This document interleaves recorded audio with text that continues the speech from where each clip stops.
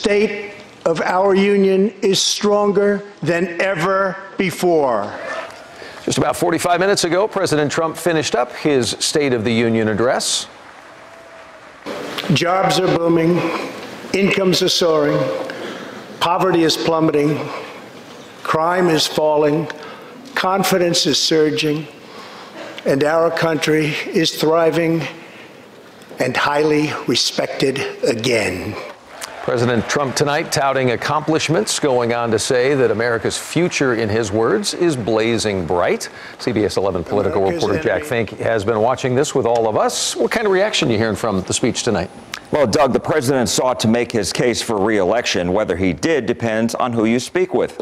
We watched the State of the Union with Deborah Peoples, chair of the Tarrant County Democratic Party, and Karen Watson, former vice chair of the Dallas County Republican Party. The president spent a lot of time in his speech talking about the economy and record low unemployment, betting people will again vote with their wallets. Going forward, Watson says the president's record will motivate Republicans to support his re-election. As you might expect, Peoples has a very different view, saying the president's speech will motivate Democrats to vote against him in November.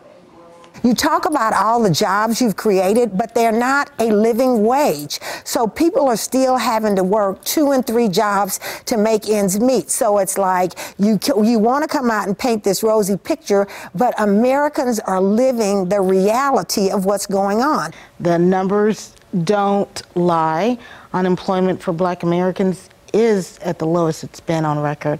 For Hispanic Americans, for women. Those are just amazing numbers, and they should be celebrated by both sides of the aisle. President Trump also highlighted his record on border security and proposed school choice for public school students, an idea advocated by Texas Senator Ted Cruz. Now, after the president finished, Speaker of the House Nancy Pelosi tore up the copy of the speech that he gave her.